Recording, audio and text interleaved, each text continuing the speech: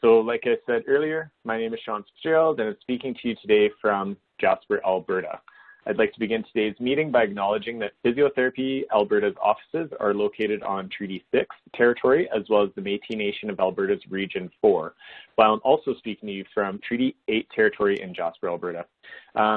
These territories have been and continues to be the home of many Indigenous peoples since time immemorial. Physiotherapy Alberta recognizes that Indigenous peoples have been helping many live healthy lives on this land long before settlers arrived. With that, we commit ourselves to helping move people forward in their journey towards a good life and doing so in a way that follows the spirit and intent of treaty, that of peace, friendship, and understanding. We also recognize that people from across Alberta and beyond are joining us today, and we encourage you to take a few moments to learn more about the lands, peoples, and treaties with which you may be in relationship. It is my pleasure today to welcome Jason Kully. Jason is a partner at Field Law who devotes a significant portion of his practice to advising clients in the practice area of professional regulation. Jason serves as a legal advisor in a variety of matters, including governance, conduct and discipline, and professional development. Jason believes in staying informed and frequently writes articles on recent developments in professional regulation. He has also provided training on a variety of topics. So I'd like to welcome Jason, and I'm going to hand it over to you, Jason. So take us away. Thanks, Sean, and thanks to everyone for spending the lunch hour with me. I'm always appreciative that people make time to come and listen to these kinds of things and get some further education. And although we are scheduled for 90 minutes, I do anticipate we'll finish earlier than that. I don't imagine we'll go long, and there should be time for questions and answers prior to the expiry of that time. So hopefully we'll have things running smoothly here. And I am pleased to present today on the topic of professionalism in the era of social media. And forgive me if I sound like an old hat while I'm talking here, where I may misunderstand some of the issues of social media, but that's some of the generational things that we're going to talk about, and how that will certainly impact how some people view social media and its relationship to professionalism. But we're also going to talk about some of the regulatory aspects in the use of social media, which are important for everyone who is a physiotherapist and who is a member of the regulated profession. When we're talking about social media, we're really talking about how individuals have this opportunity to express themselves in more ways and in a more public sphere than they have had in the past. So social media has really changed the way that some individuals communicate with each other, even about themselves, and with the wider community at large. If you are a member of a regulated profession like a physiotherapist, and you are expressing your views on social media like other people, that raises the question of, is there anything unique about your views and expressions through social media and those as other people more generally from the public? Are you here expressing your views as a private citizen, talking about your free speech, those kinds of issues? Or are you in that category of a professional whose commentary is subject to scrutiny from your regulatory body, which in this case would be Physiotherapy Alberta? And these are the type of tough questions that regulators and members of the profession have to grapple with and assess when they're assessing the impact of social media on their behaviors as a member of the profession and on their regulatory functions when we're speaking of the college itself. And I would say that this topic is somewhat timely. I mean, we've just come through a few years when we've had less face-to-face interactions and communications with each other. And while we've certainly been interacting over video and other means, there have also been an increased engagement over social media to give individuals that sense of connection. We've also had recent case law that has been of some interest. I mean, it might just have been interest to lawyers, but that's the sphere I run in, so it has been of interest to us. Of a case out of Saskatchewan which involves a registered nurse who made certain comments on Facebook, and that gained certain notoriety with respect to the balancing of her ability to make those comments on Facebook and what her regulator could do in response to those. So we're going to talk about those issues in detail here today. This is where I say that I'm a little bit of an old hat. When I first started giving discussions and having training on social media, we used to have to define what social media was. I mean, I don't think I really need to do that anymore, but anyway, here it is, where social media is computer-based technology that facilitates the sharing of ideas, thoughts, and information through the building of virtual networks and communities. I think we can all agree that the use of it is now ubiquitous. You can see here that 73% of Canadians use social media daily. With respect to what the leading site is, I don't think it'll come as much surprise to everyone that in Canada it remains Facebook. Maybe that will change in the future, but that's still the case now. And even in the fastest growing social media in Canada remains Instagram. Again, maybe that will change in the future. One surprising issue that arises is what the most popular activity is on social media, and I was surprised to learn that it's sending private messages, but that makes some sense. And when we're talking about social media, we're talking about all of the different things that are generally included, where we think of Facebook, Instagram, Twitter, Snapchat, even LinkedIn, and TikTok. And I'm sure there's other ones that the youth are hip with that I don't know. And just when I say hip, I realize how much I'm dating myself in that regard.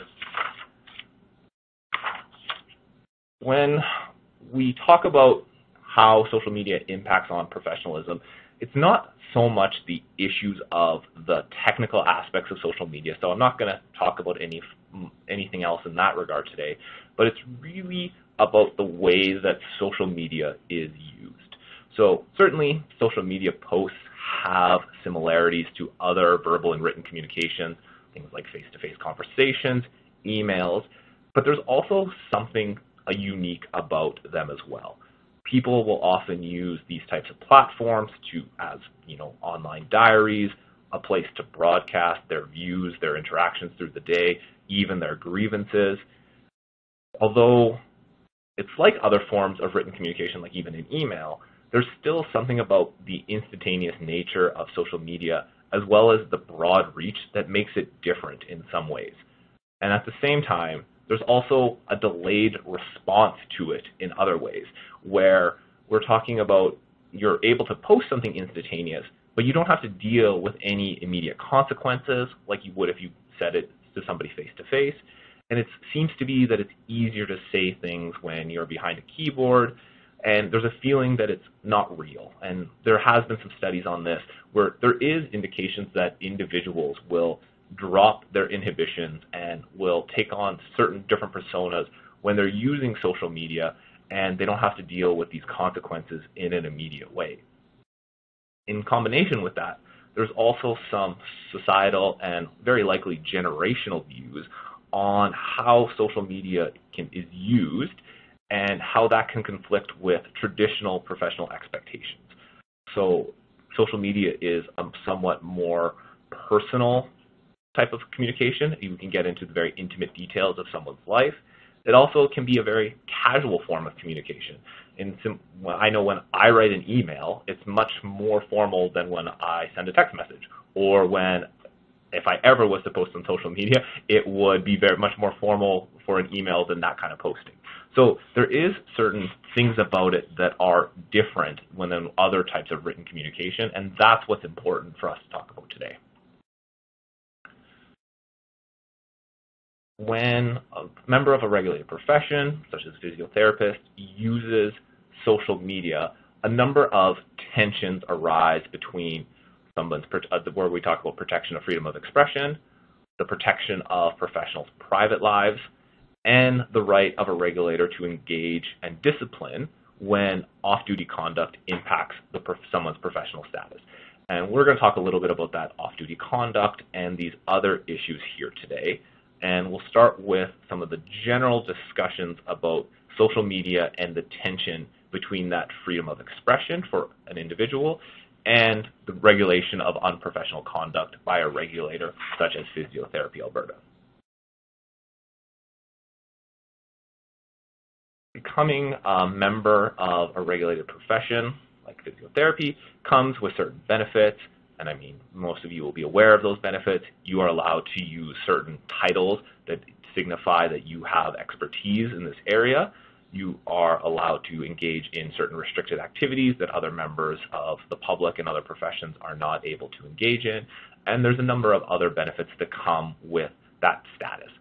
At the same time, there are costs or responsibilities associated with becoming a member of the profession, and those who sign up to become members of a profession voluntarily subject themselves to certain requirements, rules and processes that are imposed by legislation, the standards of practice that many of you are familiar with, codes of ethics that are applicable, and other decisions and the authority of the regulator, in this case, Physiotherapy Alberta. Professional regulators can impose certain requirements on what members of the profession can say and do, and those are done by imposing requirements on things related to civility, respectful communication, confidentiality, advertising, and a variety of other matters that can impact on that freedom of speech and what an individual can say in the public. And you can see that the use of social media, although it's not specifically addressed by these types of requirements, it certainly overlaps when we talk about things like civility or communication or advertising. Social media can be used for, those will impact social media in a variety of different ways. And failing to abide by these rules through the use of social media or otherwise can be found to constitute unprofessional conduct and subject to discipline from the regulator.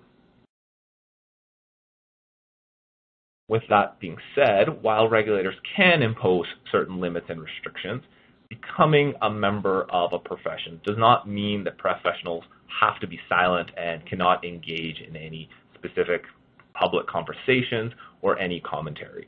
So the law does recognize that members of the profession remain family members, members of a community, political individuals. They are individuals who still have these private lives, or in other ways, other public life that's different from being a member of the profession. And in those roles, individuals will communicate with their friends and others through a variety of means, including social media. So while a professional member does not have to fall silent, there are limits that a regulator can impose on what can be said and how it can be said, and a regulator can impose discipline when improper communications or actions arise. And these are not just theoretical actions. A number of members of regulated professions have been disciplined and punished for their improper use of social media. And here are a few examples. We have the first case out of Ontario, where a physician engaged in explicit and graphic intimate and sexual behavior with multiple women on Facebook. This behavior continued even after women requested that he stop contacting them. In the end, the professional was found guilty of unprofessional conduct. He was suspended for a month from his practice. He had to take an education course, and he had to pay costs of $5,500. So certainly some implications there. In the second case, another physician out of Ontario, seems to be a pattern here, of a physician who posted images of a patient's breast on Snapchat and Instagram without their consent, as he was using them as before and after advertising photos. He was suspended for 6 months and had to take a course and pay over $31,000 in costs. So certainly a costly endeavor in those circumstances. More examples, we have a nurse out of Ontario who posted about the death of an individual on Facebook in a very odd set of circumstances. A tree had fallen on a patient outside of the hospital during a storm, and then the nurse posted about the individual's death on her own personal Facebook, as well as responding to a CBC News article on the CBC's Facebook page. She was suspended for 8 months and had to engage in some other conduct given her breach of confidentiality in the circumstance. And then another example out of Ontario, another physician who made unprofessional and offensive Facebook posts which were inflammatory and threatening, or essentially he got into a dispute with his health authority over not being reappointed to medical staff. He started to air his grievances and make the dispute public, and he was suspended for 3 months, had to take a communications course, and paid approximately $10,000 in costs.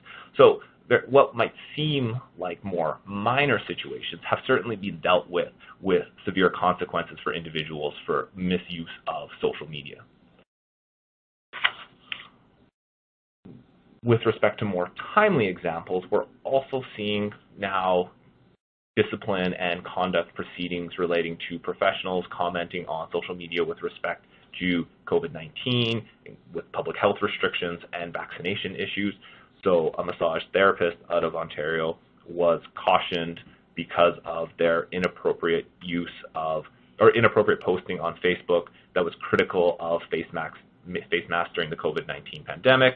Things like posting that masks were useless, things that people need to stand up and oppose mask mandates. And in that case, the massage therapist agreed to resign and to not reapply from the profession, as opposed to facing discipline proceedings in that regard. And then another circumstance, the College of Physicians and Surgeons of Ontario is currently pursuing allegations against a physician with respect to communications about the pandemic on social media, which include comparing the public health measures to the treatment of people with disabilities in Nazi Germany, and saying that the vaccine certificate system in Ontario was illegal, and other comments challenging the public health restrictions in a very derogatory and inflammatory way. So certainly that will be a hot area of discussion in the legal area moving forward with respect to communications about COVID on social media. But these, in summary, we have a number of examples where members of a profession who have posted on social media have been subject to discipline and have faced real consequences for those posts that they have made, which may have just been made on the spur of the moment without thinking of it. I talked about earlier how regulators can impose certain restrictions and requirements on members of the profession with respect to a variety of different areas of practice. And here we have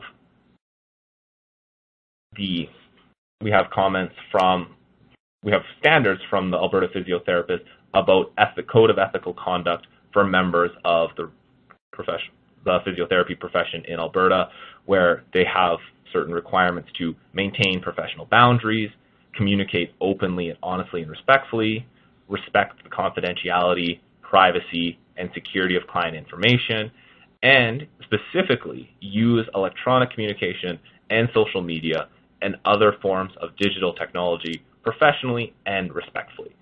So the first three, while they don't deal specifically with social media, they certainly do apply to any sort of activity from a member of the profession, and they would apply in any use of social media. Even though it's not specifically mentioned, just the general nature of them would have those restrictions apply during the use of social media by a member of Physiotherapy Alberta. And in the last one, we have specific direction about professionalism on social media. In addition to the Code of Ethics, there is also the Standards of Practice from Physiotherapy Alberta, which again speak to these issues about advertising, communication, privacy and confidentiality, and professional boundaries. And when we look at the specific expectations that are imposed in some of these areas, there is a use, under the Standards of Practice, there are expectations that follow along with these standards. And for the communication one, it specifically talks about using social media in a respectful manner and communicating clearly.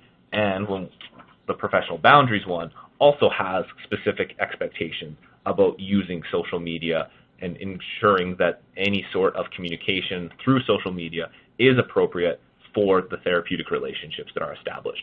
So again, we have general standards of practice that apply to any aspect of a regulated professional's professional duties and career when they're carrying out their activities, and expectations that are specific to the social media aspect of it. So it is certainly something that Physiotherapy Alberta has contemplated and has created certain requirements for.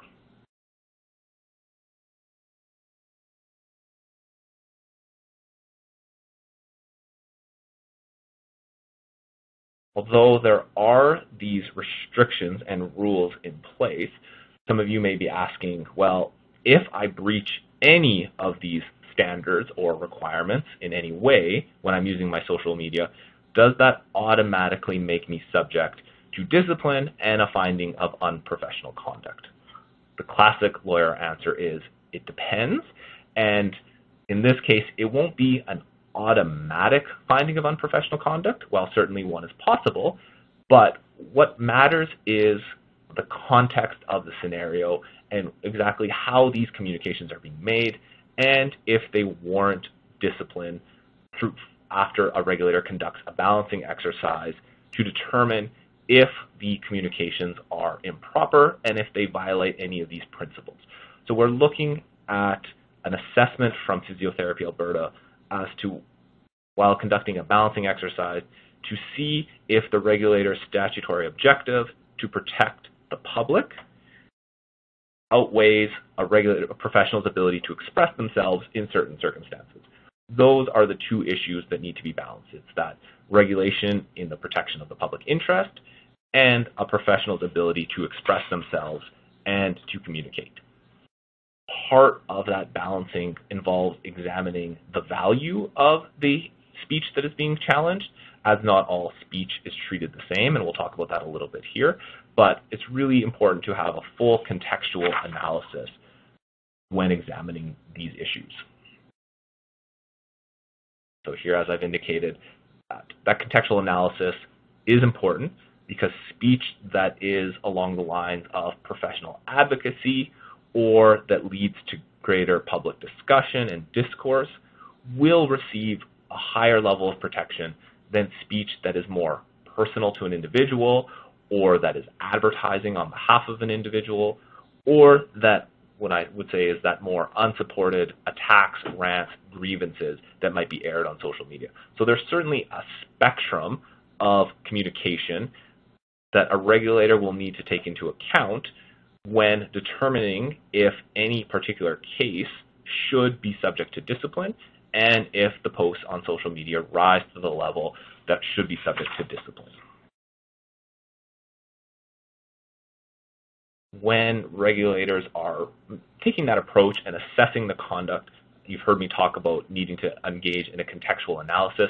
There are a variety of factors that a regulator needs to take into account and should take into account when examining whether something is subject to discipline.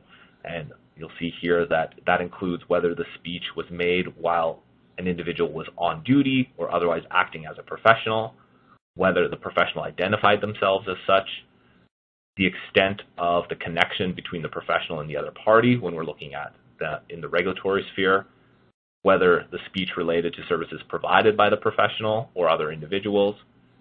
And in those four factors, you can really see that what's important is looking at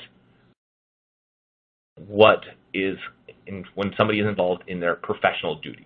So it's about whether they're on duty, they're referring to themselves as a professional, they're engaged in communications with patients. These are all very specific factors that look at essentially, is this speech related to the professional's regulatory duties in their career, or does it relate to something else? In addition to those, there's also must consider whether the speech was a result of emotional distress or mental health issues, so looking at the background to why any sort of communication was made, as well as the truth or fairness of any criticism, the extent of the publication and who's actually reviewing this. So in terms of if any social media site is private and it's only available to select individuals as opposed to the public as a whole, whether any expression was intended to contribute to important issues, such as social or public issues that are being talked about in the public at that time, and the nature and scope of the damage on the profession and public interest. So all of these factors need to be looked at and are important when assessing if something crosses the line between being permissible speech and something that would be subject to discipline. As you've heard me talk, I've said a number of these factors include whether the professional was on duty at time, and that's certainly an important aspect, but it is possible for regulators to discipline members of a profession, even for conduct that occurs while they are off duty, and that's what we call it in the legal sphere, is off-duty conduct. So individuals can be subject to discipline for things that do not specifically relate to their career and to their professional duties, and we'll now turn to talking about that as that is often when, if you can imagine, that social media use will very often be in these off-duty circumstances as opposed to when one is actually providing physiotherapy services.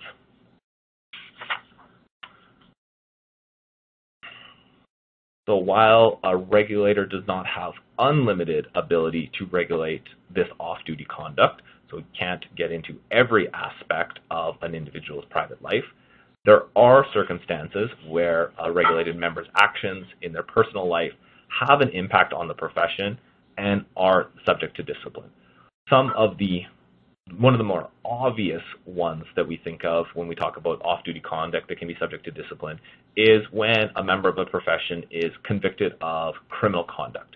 So if a member of the profession is convicted of theft, sexual assault, some other serious offense, even if those charges don't arise from professional practice, that's not a valid defense, and this type of conduct will likely be subject to discipline because of the impact it has on the way that the profession is viewed by members of the public and by others, and the impact it may have on the professional to carry out their duties in a safe and appropriate way. Although that conviction for criminal activity is on the more serious end, the use of social media is another area where there could be discipline for this off-duty conduct, even although it doesn't rise to that level of what we would call seriousness of criminal charges that I talked about. Some of you may be asking, well, why is my regulator allowed to discipline me for conduct that doesn't specifically relate to what I was doing at work as a physiotherapist? The rationale for this is that it's recognized that as a member of a self-regulating profession, and as I talked about before, those benefits versus costs, one of the costs of being a member of such a profession is that individuals can be disciplined for actions in their personal and private life. The rationale for this is that although historically there were three professions, being medicine, law, and clergy, the historical nature and the unique position of trust that these individuals held as being members of the profession, society then expected them to conduct themselves in a manner that was beyond reproach in all circumstances, even in their personal lives. As more professions have emerged, society and the law has extended that expectation that individuals and members of the profession will be beyond reproach into other categories of professions, and the law now expects teachers, engineers, accountants, health professionals like physiotherapists, all to maintain that higher standard of behavior even while off-duty. And this is a classic lawyer PowerPoint text or PowerPoint slide with lots of text. What is key here is that there was a case out of the Alberta Court of Appeal involving an accountant who was involved in a dispute with her condo board. She ended up sending a letter to her condo board, basically threatening to report them to Revenue Canada and to the City of Edmonton for various issues, and she signed it at the bottom, her name, and then she put initial CA to indicate she was a chartered accountant. She was then her regulator brought a discipline proceeding against her. She was convicted of engaging in these threats, even though they had nothing to do with her status as a chartered accountant. She was found guilty. This went through a variety of appeals, ended up at the Alberta Court of Appeal, and there the Court of Appeal said that, well, yes, the regulator does have jurisdiction in this case to impose discipline, even here for this off-duty conduct, and that fact that anything occurs outside of the profession, of the practice of the profession, doesn't immediately oust the regulator's jurisdiction. And here, as you can see, the Court of Appeal said, while acknowledging the legitimate demands of one's personal life and the rights and privileges that we all enjoy, private behavior that derogates from high standards of conduct essential to the reputation of one's profession cannot be condoned. It follows that a chartered accountant must ensure that her conduct is above reproach in the view of reasonable, fair-minded, and informed persons. And that type of comment from the court, where ensuring that conduct is above reproach, even applies outside of the practice of the profession. And here, given that this individual, this accountant, had engaged in threat, and threats that were unfounded, even though that had nothing to do with her practice as an accountant. That was enough to give rise to a regulator's jurisdiction to impose discipline on her.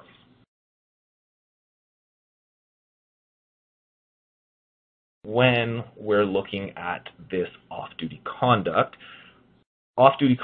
can be found to be unprofessional if there is a nexus or relationship between the conduct and the practice of the profession, which engages the obligation of a regulator to promote and protect the public interest. Here, it's where an individual might engage in misconduct at a work function where everyone may know you're a member of Physiotherapy Alberta, or if somebody engages in unprofessional communications while representing themselves as a member of the profession, where it's clear these two circumstances indicate that there's that clear nexus or relationship between the practice of the profession and the individual themselves. Off-duty conduct can also be subject to discipline and unprofessional conduct, where the conduct is more reprehensible if engaged in by a member of the profession as compared to another person. So a lawyer who steals, given that they are in a position of trust, a health professional who engages in inappropriate sexual conduct, even while they're off-duty, given their close interactions with patients, doctors who fail to stop and provide assistance to somebody in medical distress, even when they're not working. All of these types of examples indicate that there's enough connection between what the professional should be expected to do and what they actually did that gives rise to discipline even in these off-duty circumstances.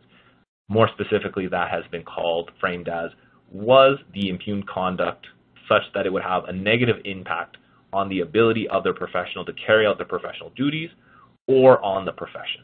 So if a member of the public found out this action occurred, would they think that the professional was unable to perform their job duties in the profession, or would it harm the integrity of the profession as a whole if they became aware of it? Again, when we're looking at whether off-duty conduct constitutes unprofessional conduct, it is important to look at those surrounding circumstances and that context.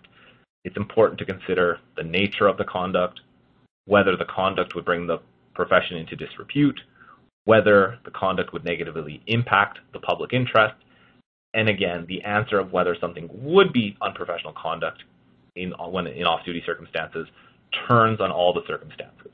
I know that may not be the most helpful, but it's really important to remember that it's not going to be every scenario where there is an issue arising off-duty that's subject to discipline.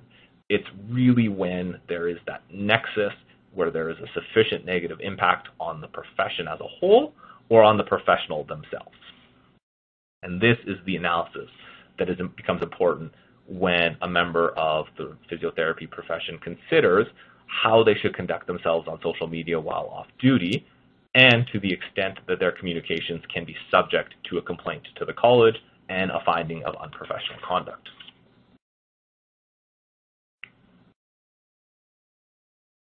In summary, when we're talking about these disciplines for off-duty conduct, while Physiotherapy Alberta does not have unlimited authority to discipline regulated members for what they say or do in their private lives, communications that happen off-duty or other actions and communications through social media could all attract scrutiny and could be subject to discipline depending on the circumstances, even when they're not specifically connected to professional services. What is important is that if a contextualized analysis indicates that those social media posts result in a negative impact on the professional, the profession, or the public interest as a whole, then a finding of unprofessional conduct can be upheld.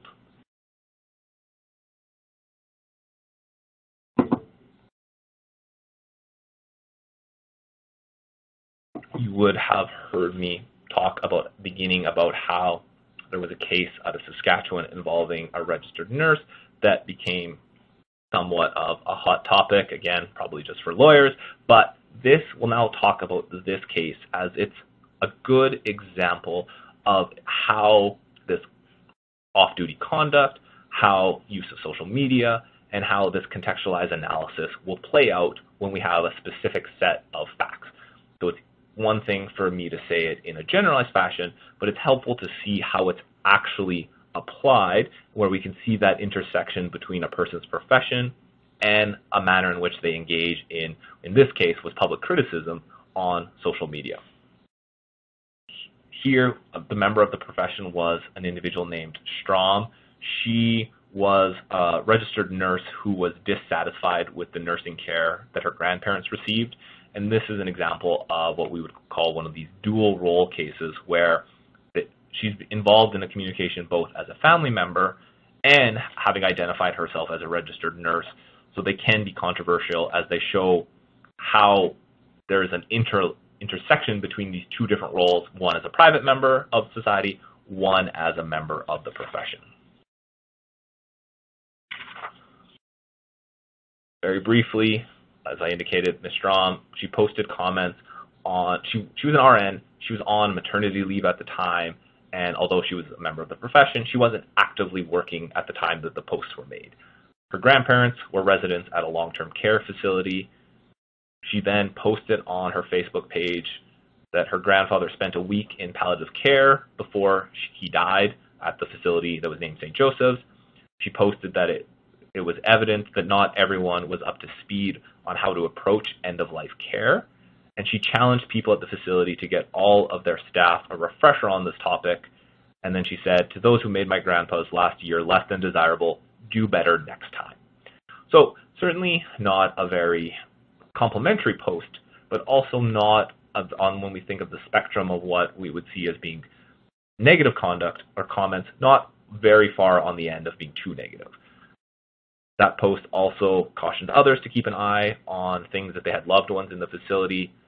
That post was initially private and only available to her friends on Facebook, and a couple of her friends replied, and then Ms. Strom said, "As an RN and avid healthcare advocate, I have to speak up." So here she identified herself as a registered nurse for everyone who could see the post, even though it was initially private.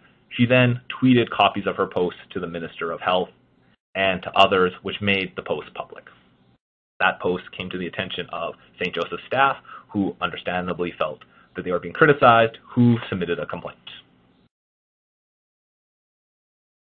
At the first level, Ms. Strom was found guilty of unprofessional conduct, and although she argued she had the right to free speech, including the right to engage in public criticism, the decision maker rejected that and found her guilty of violating several provisions of the registered nurse's code of practice and standards, including failure to follow proper channels, as she should have made the criticism known to the facility first, that she negatively impacted the reputation of staff at the facility, and again, she shouldn't have made comments in a way that impacted the reputation of other RNs. As a result, she was given a $1,000 fine and had to pay $25,000 in costs, so quite a significant monetary outcome for her. She appealed. Again, Court of Queen's Bench upheld that finding and said that she was subject to discipline, as she should have raised her concerns in a different manner. Importantly, when it got to the Court of Appeal, that court held that although Ms. Strom had identified herself as an RN, the decision maker failed to consider the purpose and tone of the post as a whole and failed to look at all of the circumstances giving rise to the communication through social media. It was found that her posts were really about bringing attention to the general approach to end-of-life care, which was an important issue, and that the decision maker didn't consider that Ms. Strom was a grieving granddaughter at the time, and that there was an important public discourse here, one where it was actually important for a member of the regulated profession to engage. So although initially the decision maker had said, because you're a member of the profession, you shouldn't be engaging because that's improper, the Court of Appeal actually said, well, no, as a member of the profession who has knowledge about certain areas of this practice, who has certain expertise, it is important that you weigh in on these issues and that you can be critical of the system because that brings the care and attention that is needed. The Court of Appeal also said that the fact that a couple people at the facility were upset, that didn't demonstrate a significant enough negative impact on the profession as a whole in the minds of the public in those ways. So although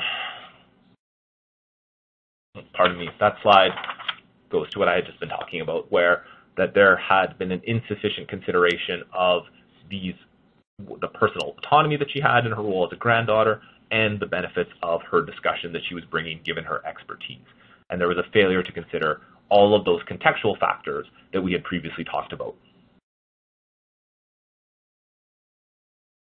Although the Court of Appeals overturned that finding against Ms. Strong specifically, I will note that the court was careful to say that in all cases involving off-duty conduct, it's important to look carefully at the context. So it wasn't the case that every post on social media will not be unprofessional.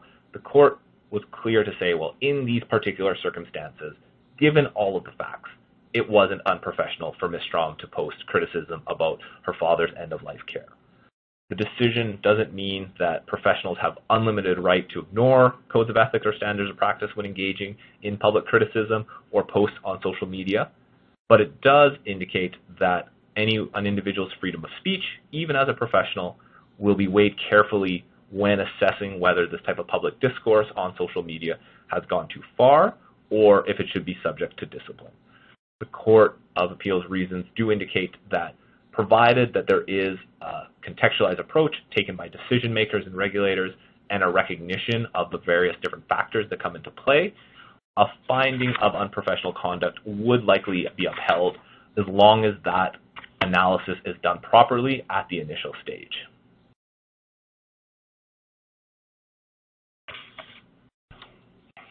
So after having talked generally about the use of social media, how it can be subject to discipline, how discipline can arise even when an individual is engaging in off-duty conduct, I'm now going to turn to a few specific examples of common complaints that arise from an individual, common complaints that will arise from the use of social media by a professional when we're talking about if it should be rise to unprofessional conduct. The first two are somewhat related, where an individual can engage in what I would just generally say are distasteful online communications, which could be racist, sexist, defamatory, variety of different issues, and when an individual engages in criticism of others, including their employer, their colleagues, their regulatory body, or anyone else through social media. This relates to some of the issues we had talked about earlier as to how social media can involve individuals posting things they might not otherwise say out loud, but having them posted on social media in a way that engages the public communication and the discourse. The other three, about breaching patient confidentiality, boundary violations, and advertising violations, they're a little bit different, but also related, where here there may be a risk of a breach or a violation through the use of social media because social media lets professionals engage themselves and engage with many others and broadcast messages to others. So it's not a traditional medium where things like confidentiality, advertising, boundaries are taken into account on a more serious level where it might have more thought behind it, and social media would allow a more personal use and a more instantaneous use. So some concerns can arise with these other three types of complaints, just given how an individual may use social media to communicate their thoughts. With respect to issues of distasteful comments, I've already talked about this a little bit, and I think everyone can appreciate this on a general level, that people can use social media platforms to air their grievances, to advise what they're doing in a day as an online diary. They're easier to say things behind a keyboard, to drop those inhibitions and say things we might not otherwise say because we don't have to instantly deal with the consequences of it. So just by way of a general example, I didn't talk about it earlier in the other cases, but there is an example where an Ontario physician was suspended for a month by his regulator because he issued a vulgar tweet in which he used, and I quote, a slang term for female genitalia on his personal Twitter in reference to two female physicians during an intra-professional dispute. And one has to ask themselves would he have said that term out loud if this occurred in person? He may have, it could have happened, but I would say that it's more likely than not that he wouldn't have, and that there is something different about being able to just type a tweet, fire it off, and not have to deal with it again immediately, as opposed to having to say something to somebody's face instantaneously.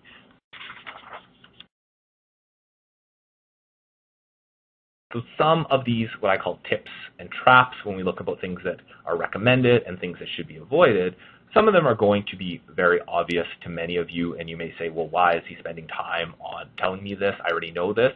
And I can certainly recognize that some of these are quite obvious, but in light of some of the things we've discussed here today, including examples of physicians and nurses and other regulated health professionals who haven't followed this obvious advice, it is worth repeating it to keep in mind and to revisit it from time to time. So obviously, one of the general issues is going to be to use the same level of professionalism in online communication that you would as in face-to-face, and I think that that's just a given.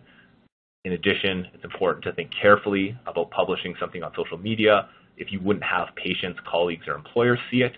One of the ways that I do, although it's not on social media, whenever I write an email to somebody in my work during day-to-day practice, I envision that it's going to get attached to an affidavit and presented to a judge to read. So when I type out an email, I'm ensured that if a judge is going to read this, I'm comfortable with him reviewing what I had to say. And in the same way, if you're going to post on social media, it's good to think about, would you be comfortable if your patient saw that, or if your boss saw that, those kinds of things. Similarly, although even about not posting yourself, or commenting yourself, there's also a tip about taking care to not engage and post images or comments that might be endorsing other activities or behavior by other individuals that could be seen negatively, as even that could be subject to discipline.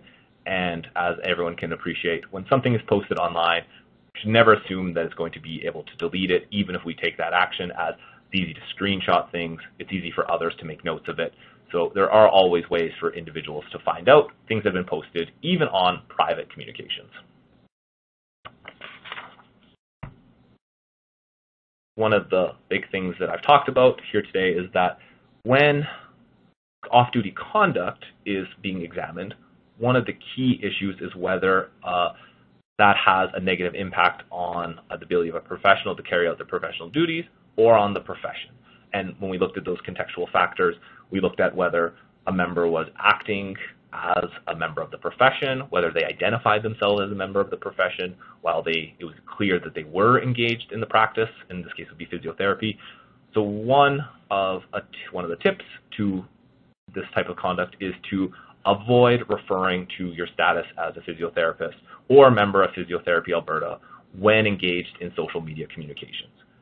Although this won't completely eliminate the risk of being found to be engaging in unprofessional conduct when you're off duty, it certainly does lower the risk, because then there is an issue that it wouldn't impact the profession or your professional duties if people weren't aware that you were a member of the profession. I will say this is a very general tip, and there are circumstances where it wouldn't arise, where if everyone on social media already knows you're a physiotherapist, even if you don't mention your professional status, that would be a way to connect you to the profession and engage the regulators' activities even when you're off duty. There are other ways that individuals can find out as well, but this is one way to mitigate that risk. And again, beyond posting things, there are also considerations about whether becoming a fan or if liking a group or post that is considered racist, sexist, or defamatory.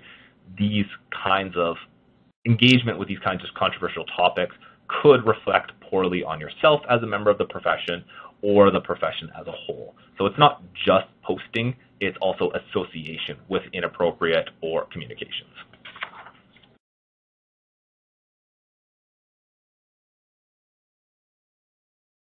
Again, very general tip, similar to other comments, just about that being courteous when communicating with colleagues over social media, and about connecting them to your activities on social media.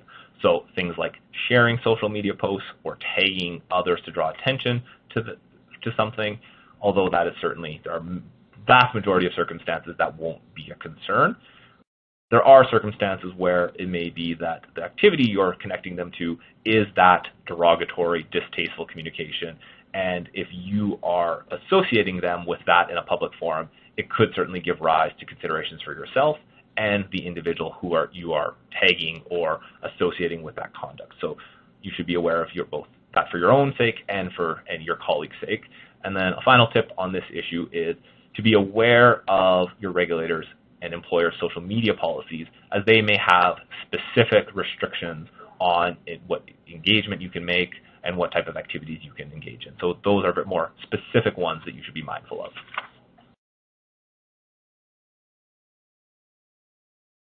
In looking at a scenario on this type of topic, we have a question where a physiotherapist connects with individuals on LinkedIn and then strikes up a conversation with them. The physiotherapist identifies themselves as a physiotherapist in Alberta. The messages sent by the physiotherapist quickly turn sexual, including sending naked pictures of the physiotherapist without a request and encouraging the recipients to send naked pictures of themselves. So having all of the discussions we've had, do you think that this physiotherapist has engaged in unprofessional conduct? And here, through the magic of polls, we're going to see if we can get this to work. So here we have a physiotherapist on LinkedIn. He identifies himself as a physiotherapist. He starts to engage in sexually explicit messages with another individual and does that without their request and encourages the recipient to also engage in similar activity with him. Do you think that this is the type of unprofessional communication that we've been talking about here? Or is this communication that is permissible in these circumstances? Or does it depend? When I say contextual factor, are you going to tell me, turn it back on me now and give me the classic lawyer answer of, it depends, Jason, you haven't told me enough about this scenario?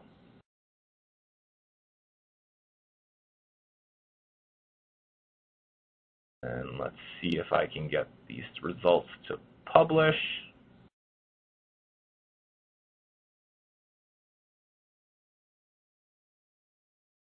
I hope this works. I see that 100% of individuals have said that this physiotherapist has engaged in unprofessional conduct. So I would say my answer was going to be likely.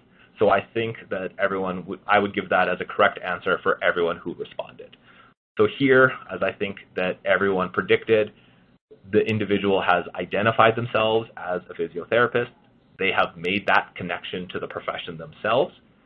Their conduct likely has a negative impact on the profession, as public and other members of the members of the public and others expect more from professionals. Here we have damage to the profession, particularly given the relationship between the physiotherapist and their clients. Physiotherapists are often involved, in close contact. There's that physical contact. This type of conduct suggests this individual may not be able to deal with clients, particularly female clients, given his comments. With that being said, there are also additional considerations that could come into play. Again, if both parties are engaging in this conduct, and if it's private, and if it's consensual, again, that would be a key factor here that's different than the example I gave you. If it was consensual and not unwanted, then the individual may not be engaging in unprofessional conduct because it is two consenting adults engaging in private communications. At the same time, given that this was taking place on LinkedIn, that is a contextual factor that needs to be taken into account because that is what we would call a more professional site, social media, as opposed to private communications, let's say Tinder, something like that, although I know that wouldn't fit into the definition of social media. Those types of communications carry with them different expectations. So it is important to look at these full contextual factors. If this physiotherapist did not identify themselves as a physiotherapist, would the conduct still be unprofessional? There is some possibility, but it is much less likely because if their LinkedIn doesn't identify themselves as a physiotherapist, if they never say that, if it's difficult to connect them to the profession, then there is no damage to the profession or the public. However, there could still be a finding of unprofessional conduct if this complaint was brought forward, because it may still be that the professional themselves, there are questions as to whether they can continue to carry out the professional duties. So although there's no impact on the profession and public as a whole, there may still be an impact on the professional themselves and their ability to carry out the expectations of the profession.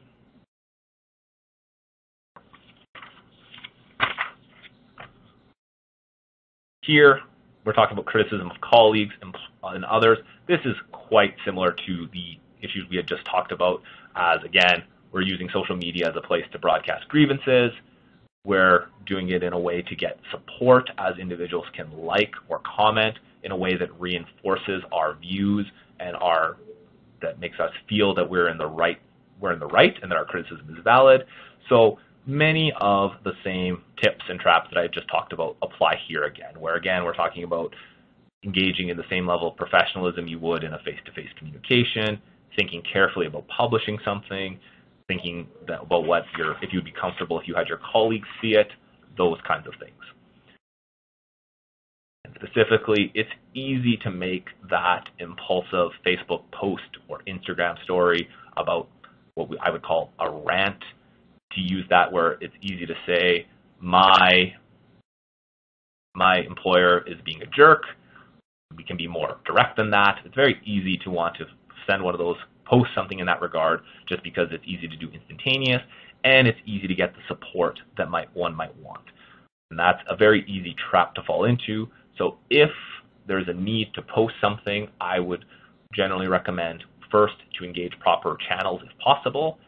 If there's no proper channel to engage, or if you're going to make a social media post engaging in this type of criticism, it's important to ensure that the criticism is accurate and not exaggerated, and any sort of constructive criticism is more appropriate than an insulting type of comment. So certain legitimate and true criticism is going to be more likely valid and not subject to discipline than something that is just lashing out and that is uncivil and that engages in those more, like I said, ranting types of communications.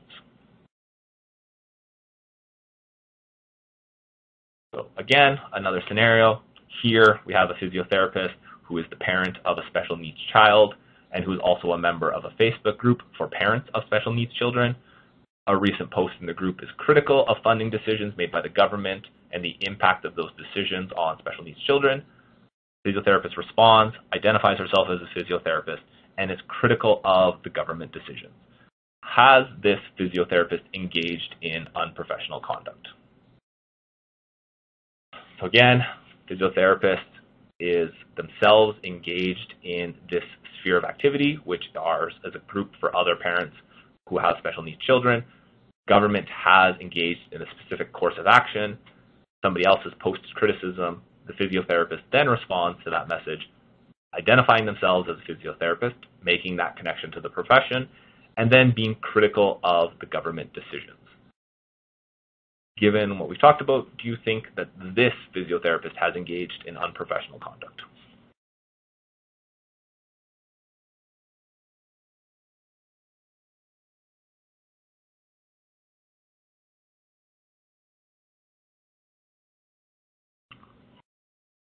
Looking at the poll results, we have a much more split decision this time. Some have said yes, some have said no, and some have given my favorite response of, it depends. I would say here, in these circumstances, it is likely not that the individual has engaged in unprofessional conduct, but there are some missing details which could change that determination. I would say here that it's likely not because the individual, although they've connected themselves to the profession, they're engaging in what I would call advocacy that would be good for members of the profession to engage in, and they are engaging in their personal lives as a parent of a special needs children.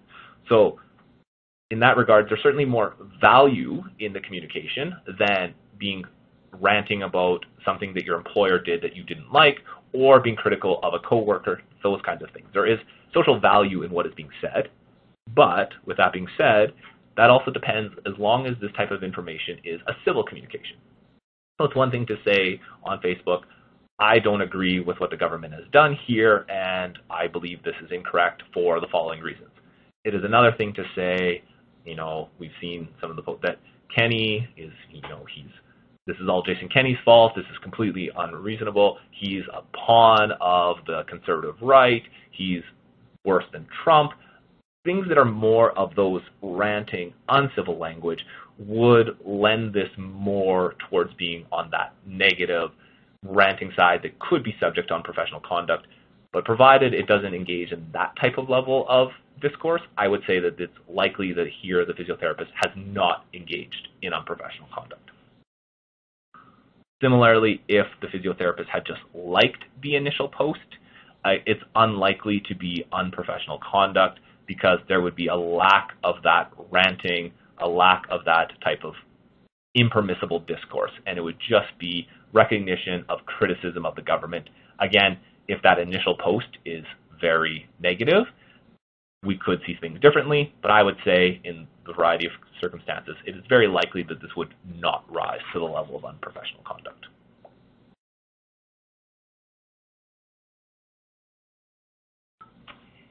When we talk about things that relate to confidentiality, people will often forget that social media is not the same as a private conversation amongst their coworkers. They can look at it that way, but it's really not the same. It's still a form of public discourse, even if it is a type of private message, private communication. There is still something public about it, given the way we use it, and regulated members should not relax completely when considering their obligations to maintain patient confidentiality, as there is an obligation to ensure that social media is consistent with their obligations around patients and their private details. So there are examples, again, of this that I didn't put in here, but there are cases out of Nurses of Ontario where a nurse took a video without their consent and sent it to a coworker on Snapchat. She also took a picture of her client's feces and sent it to her coworker via Snapchat, really just complaining out of frustration because this facility was short-staffed and she was angry about what she had to deal with for the patient. It's the kind of complaining that would generally occur face-to-face, but given this, it was done by Snapchat, and then the individual was suspended for 5 months for breaching confidentiality. So certainly, although that type of communication may have happened in person, given that it was done by Snapchat, given that it was done electronically, given that confidentiality was breached, it resulted in a 5-month suspension. So it is certainly a different type of communication. Serves as a reminder that privacy and confidentiality remain paramount, even when engaging in things through social media, and that regulated members have to ensure that information about patients isn't shared through inappropriate or unsecure channels. In this regard, I would say that it's a good recommendation to not use social media to discuss patients, to post pictures about patients or procedures, or anything that would identify the patient unless you have the consent of that patient to do so. And again, that consent is an important aspect. Although it may be a good idea to just generally not post about anything to do with a patient, if there is value in engaging in posting or sharing information about an individual, obtaining written and specific consent before posting is important. Protecting patient information by de-identifying the information in the image if possible, that is also recommended. So even if an individual even if you try as a regulated member to remove as much identifying information as possible, to not post an individual's face, to not give details, it can still be possible to identify a patient, a coworker, or employers from information posted or from a series of information. So just because in one circumstance the client may not be identifiable, there are ways to piece it together and to have an issue of confidentiality arise. Another question here, we have a physiotherapist who posts photographs and information about her clients on her personal and Instagram and Facebook without discussing this with the patient. She never posts faces or names, but the clients can be identified by staff, other clients, and families. One of those clients complains. Has this physiotherapist acted inappropriately in these circumstances? So again, we have physiotherapists posting photographs and information about clients. without consent. They're on her personal Instagram and Facebook accounts. There are no names or faces, but there are enough information that the clients can be identified by other clients, by families, by staff. And has this physiotherapist acted inappropriately?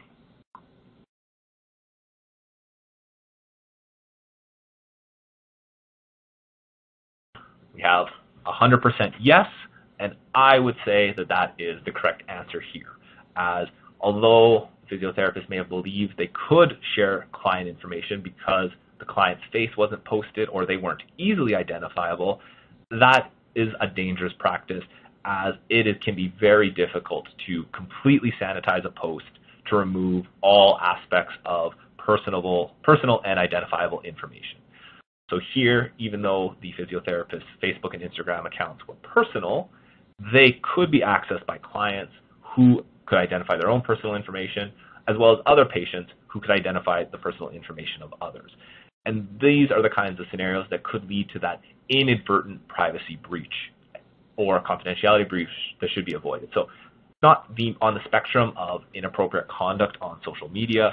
It is not the most serious of conduct when we look at some of the other examples, but it is certainly conduct that would breach the privacy and confidentiality standards imposed by Physiotherapy Alberta and the general requirements to ensure that that confidentiality is protected.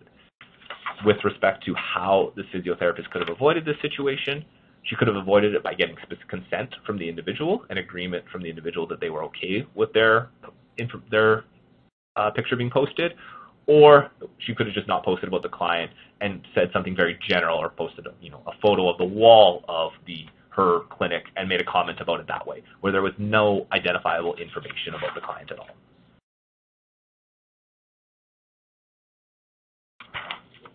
Turning to the issue of boundary violations, social media can allow professionals to foster collegial relationships with coworkers, to connect with clients, to connect with the broader public. It can also create dangers in a way, as using this informal mode of social media can lead to a relaxation of personal and professional boundaries, and those lines can be blurred through the use of social media. So again, as I've indicated, when I'm texting instead of sending an email, I certainly know that my communication style changes.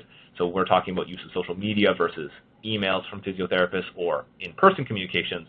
There are ways that it can be easy to relax the expectation and engage in different types of communication.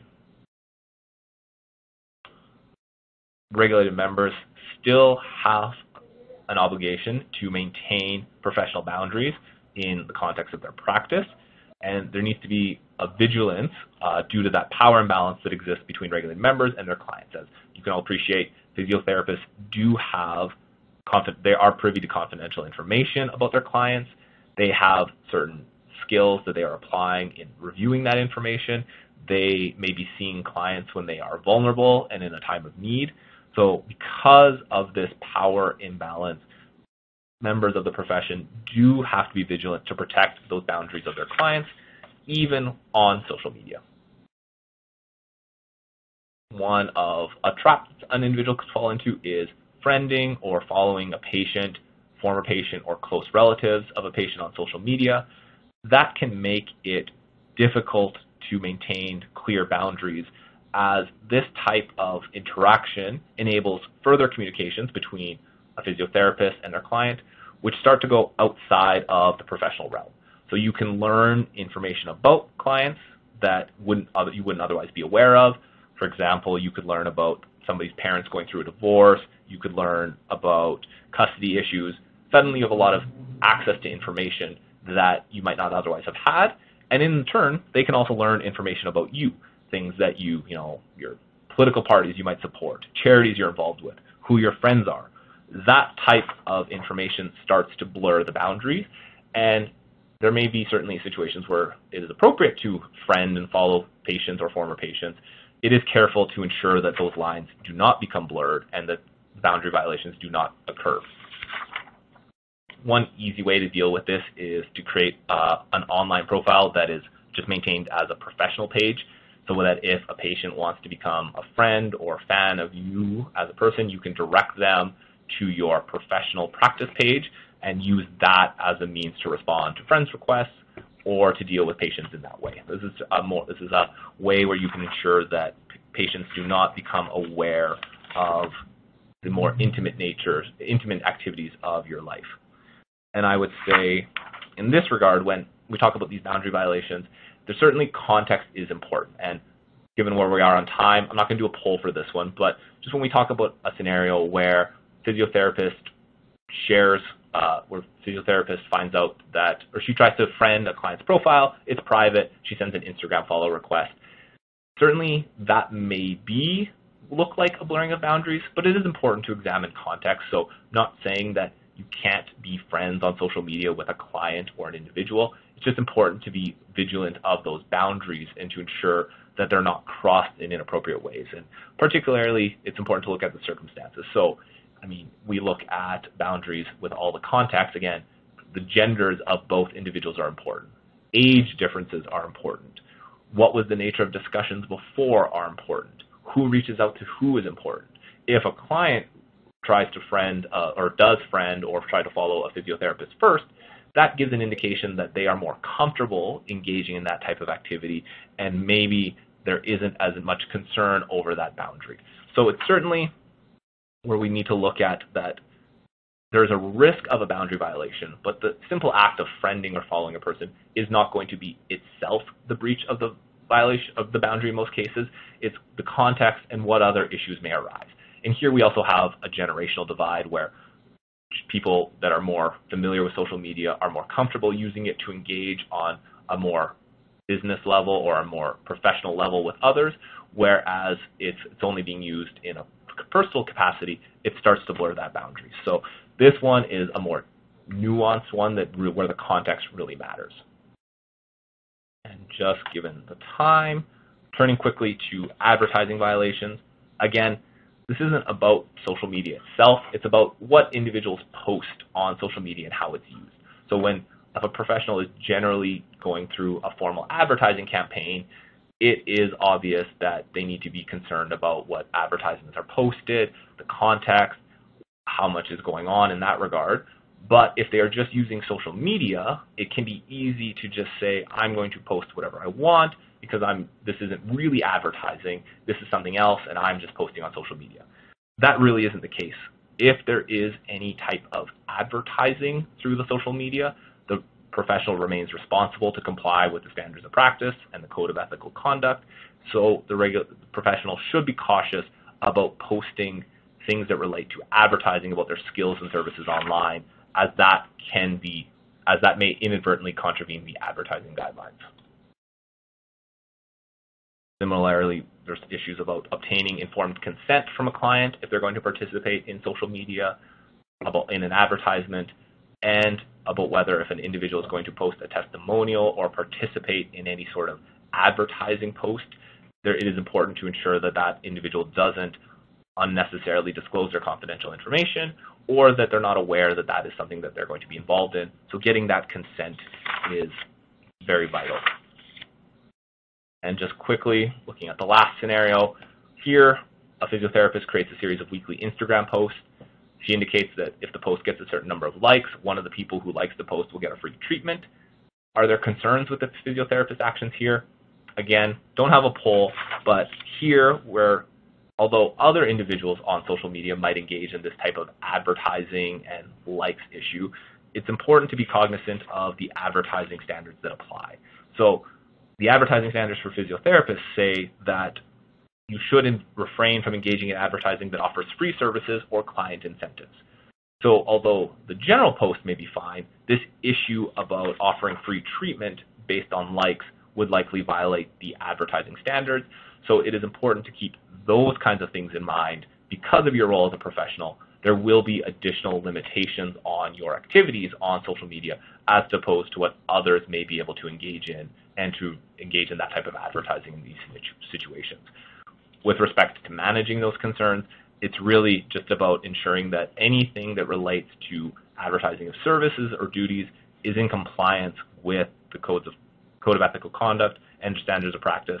And just because it's on social media, that doesn't change how serious one should look at any sort of advertising.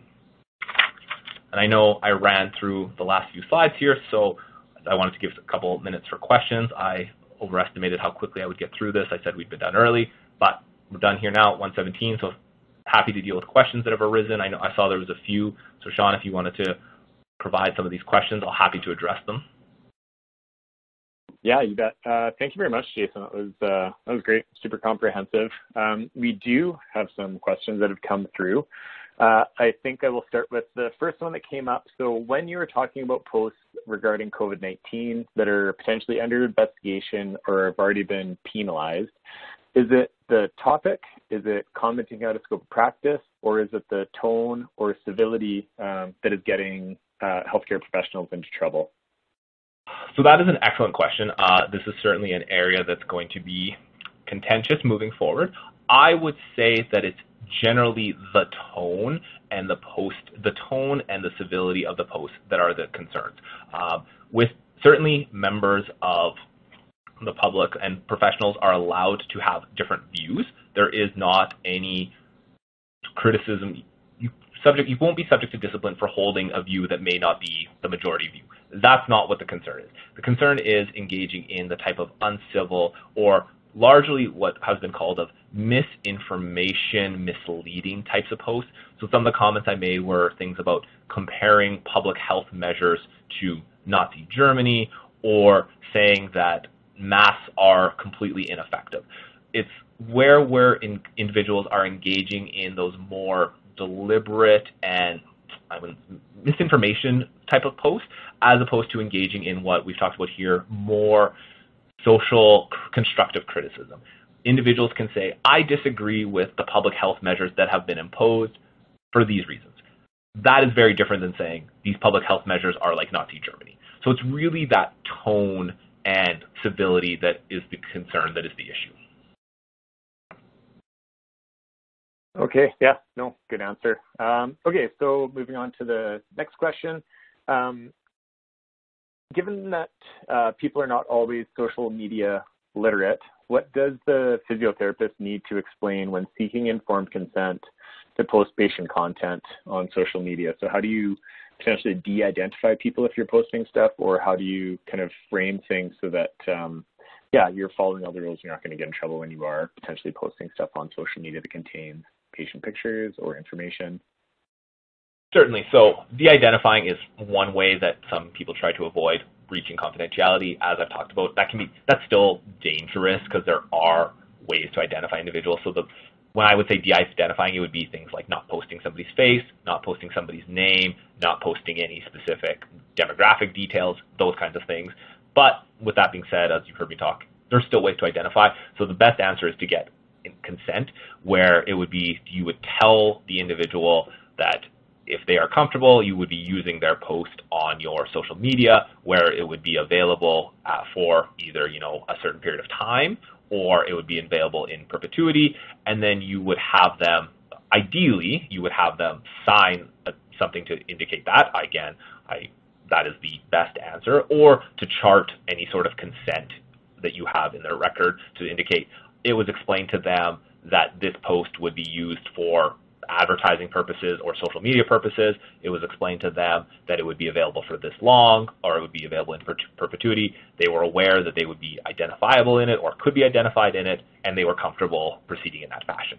So it's really about ensuring that clients are aware of what will be shared and that they are consenting to that. You certainly do not want to engage in any sort of publication of a patient's status, the fact that they are your patient, those kinds of things, without them agreeing to it and having a record of that agreement. Perfect. Okay.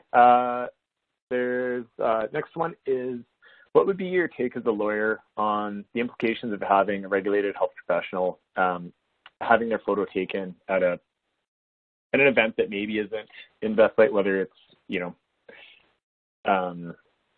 gathering of white supremacists or something like that, and then that gets posted online? Does it matter if they post the photo or they just end up being tagged in a photo, or one of their patients was scrolling in the news and they saw, their physio at an event that they, felt was highly unprofessional? Because I guess what's your take on that potential situation? Yeah, so that is a very complex situation. I would say that who posts it would not be important. It would be, I'll take that back. If the individual themselves is posting it, that makes the conduct more egregious. But just because they don't post it themselves doesn't mean that there is no concerns arising from the conduct. So if there is a general photograph that's posted in a general setting and the member themselves didn't post it, if it is possible to identify them as a physiotherapist from other situations, if it is easy to connect them to that situation, then concerns may arise. I will say that certainly if you are involved in these types of questionable activities, you are likely being engaged in them in a more positive way, but it is also possible that there is explanations for these types of situations. So I wouldn't say that every situation where an individual is photographed or involved in this type of posting would give rise to unprofessional conduct. That's where those contextual factors come into play. Again, things like why were they involved in it? What were the other issues? Do other people know they're a physiotherapist? There's a lot of ways that we look at this. Again, people are entitled to their personal lives. We just need to look at those other factors to see if there would be that impact on the profession and on the professional themselves. So certainly I could see examples where this would be unprofessional conduct, but there's also circumstances where it wouldn't be. Related to social media, since that's what we're talking about, I would say if the professional posts it themselves, it's more likely to be unprofessional. If they don't post it themselves, there's still a possibility, but it's on a different end of the spectrum. Okay, and this one I think kind of builds on that last, the answer you just provided. So is it enough to remove references to your profession in your profile when you're on social media, or should you be concerned about people's ability to find you or identify you as a member of a regulated profession based on other stuff that you post, or, in your profile you list that you went to, the University of Alberta, you have a degree in physiotherapy. How much, I guess, do you have to worry about, if you're posting stuff, it tracking back to you as a professional? And that's an excellent question. So I would say that I talked about here earlier, that removing any indication of your professional status is certainly one way to mitigate against those concerns being connected to your profession, your skills as a professional, Physiotherapy Alberta itself, but it's not the final answer. There are other ways, as this question indicates, that you can be identified as a physiotherapist in other ways, that your friends, some of these examples I've talked about weren't just clients complaining, friends were ones complaining who knew they were members of the profession. As you've indicated, where you went to school may be an indication. So simply removing your status as a physiotherapist will not be the final answer to prevent any sort of unprofessional conduct finding, but it does mitigate it. And again, I understand that I'm raising a bunch of concerns about individuals who will say, well, is everything I post on social media going to be subject to discipline because I am a member of a profession? Again, you are allowed to have private lives. It's not every post that's going to give rise to concerns. It's where we look at those contextual factors and say, well, where is the line? Are they starting to get to that end of the spectrum where there are concerns about this profession? If you comment on Instagram that some TV show is terrible, that is not going to be the type of conduct that's unprofessional.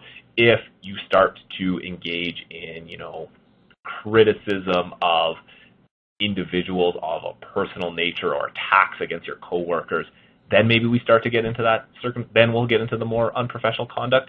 So it's really, there's that broad contextual spectrum where it's not just about if you are identified as a physiotherapist, it's really what you're doing on social media that is the concern. And obviously, if you identify yourself as a physiotherapist, there's more concern. If you don't, the concern is less.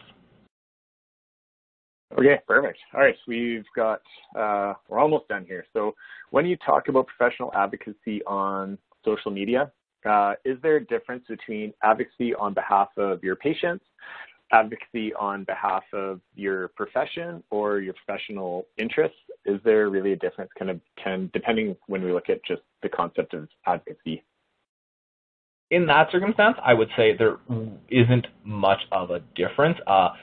If you're advocating on behalf of a patient, it raises those confidentiality concerns. But beyond that, it's really advocacy in support of the profession, your clients, any of those circumstances really give rise to the same benefits to the public and to individuals. So there is a higher level of value in it. So if you're advocating on, for yourself personally as a member of the profession that more resources are needed from the government, or if you're advocating on behalf of clients who need more resources or who need access to different situations, different types of payments, those kinds of things.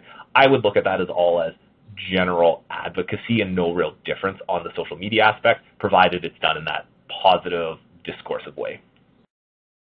Perfect. Okay. The last, I think, question that we had coming through was when you went back to talking about the Strom versus Saskatchewan, the question was how can two levels of court systems find her at fault? And with one level finding that she was not just, I guess, the Court of Appeal found that they overturned the decision. So again, just I think it's how did the court system work so that you can get two positives and then an overturn. Yeah, so this is right in my wheelhouse. This is what lawyers love to talk about. So when you're subject to discipline, and it's the same under the Health Professions Act in Alberta, there is an initial decision maker that we call the hearing tribunal. In Strom's case, it was the discipline committee. If you are convicted of unprofessional conduct from that, you can appeal to another regulatory body, which in Alberta, it's the Council of the Profession that creates that appeal body. Then if you're still found guilty there, you can seek appeal to the Court of Appeal in Alberta. And then given that you're going to a higher level of court each time you move up, that court will have the power to overrule previous decisions because it's just the way that we refer to, you're going from one level to the next, and there's a hierarchy of decision makers. So once you get to the more hierarchical one, they can overturn previous decisions if they find there to be errors. There are very specific legal tests they're looking at to see if there was an error, and that's one of the ways that decisions are arrived. So they're not revisiting the whole case, they're just looking for those errors, and in Strom's case, that error was the failure to do that contextual analysis. All right. So we just had one last one. And I think it's more of a comment or maybe a confirmation than a question. So in essence, what gets us into problematic situations is a violation of our code of ethics and or breaking the standards. So when we're posting on social media, generally, most of the times we're getting in trouble because we've breached our code of ethics or our standards of practice. Would you agree?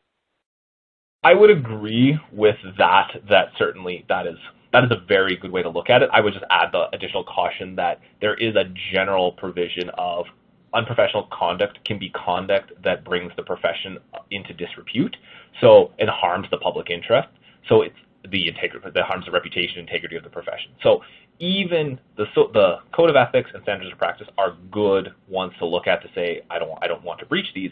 But even if it's not a breach of one of those, there's a more general aspect that says, have I engaged in something that brings the integrity of the profession into disrepute? So these are where we talk about things where if it may not be a specific breach of the code of practice on advertising or confidentiality, but if you're posting support for, this is just because the example that was raised, white supremacy, or you're very direct about that, that could certainly give rise to a complaint of unprofessional conduct for harming the integrity of the profession, even though there's not a specific standard or code of ethic dealing with that. Okay, that is it. So once again, Jason, thank you very much for the preparation you put into this and the time that you took out of your day today to speak to us. I think it's been a very good presentation. So I just want to thank you very much for your